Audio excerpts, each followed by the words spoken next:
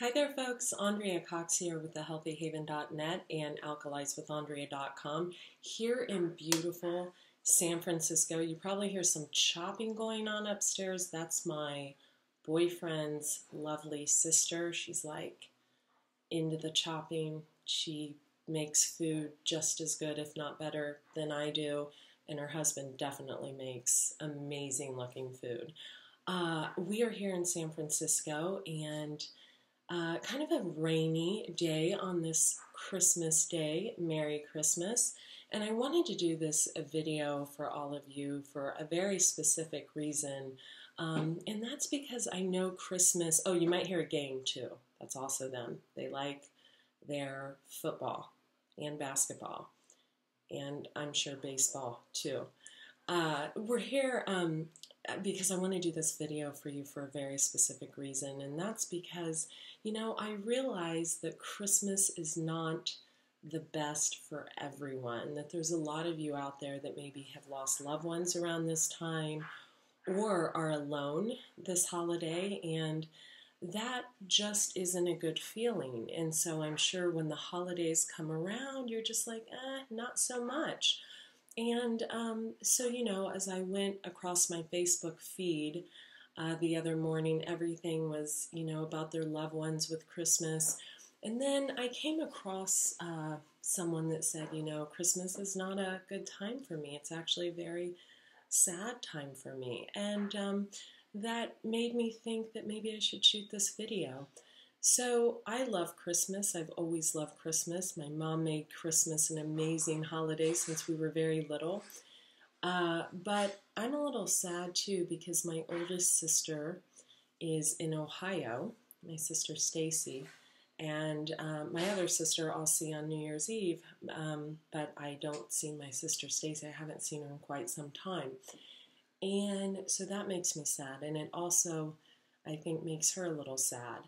So I just wanted to say that this is what I do. I spent the first probably 30 minutes of my day messaging with my sister on Facebook, and then I sent her a photo of something I had gotten her, one of her gifts, just as a, before I arrive or send the box or whatever. And then also, I make sure and know that she's loved and in our hearts because we're all thinking about her today, and none of us are together, none of us girls. My mom and my one sister are, but myself, I'm here with my boyfriend's family, and Stacy's at home in Ohio. So, I realize that, some of you may not be with your friends and family and loved ones, and that's super hard. And, the best thing you can do is stay in contact with them. Now, if they have, and make arrangements to see them, and we're doing that, which is going to be amazing. But another thing, many of you have lost loved ones around this time. I know this is probably hard for my mom because she lost my grandma years ago, and they're still very connected spiritually, and it's a hard time for her. So maybe light a candle for that person, say a prayer, and maybe have a conversation one-on-one with that person. I believe that even when people pass over, they're really still with us.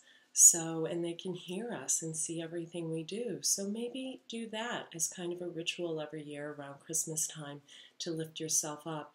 Now, if you're alone during the holiday, that's no fun either. And I got to tell you, I have a lot of experience with that. I broke off a 10-year relationship a few years back, and I spent several Christmases when I moved to San Diego alone. And then I got in a relationship, and that broke up right before a holiday. So I remember that was a very dark holiday for me.